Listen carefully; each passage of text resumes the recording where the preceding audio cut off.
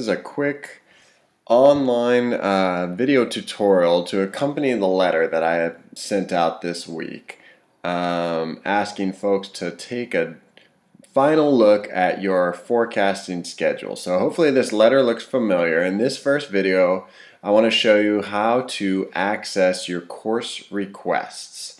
So I've got a Google page up, and all I'm going to do is just Google Rex Putnam High School, and most likely it'll be the first page that pops up for your browser, and you can head to the home page here. Now I want to point out that on our school homepage, first of all, it's a great resource for all kinds of information, but what I want to highlight here is under quick links right here, and if you scroll all the way down to check grades / progress students.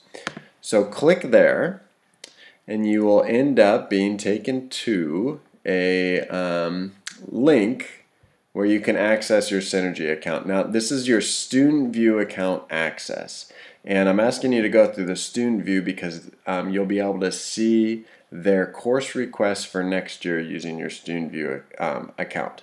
So your student's username is in most cases, is their last name with the first letter of their first name.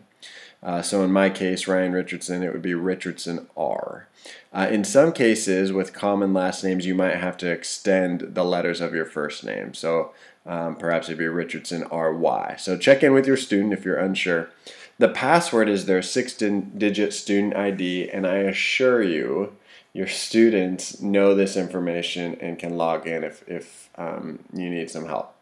And of course, you can always reach the school and we can help support you in that. Now, once you're logged in, this is an example of a student's page. Now, I don't have it scrolled all the way up to the top, and that's on purpose. I don't want to show off anybody's information. But again, this is a really useful tool. If you haven't used this in the past, you'll see all these tabs over here on the left.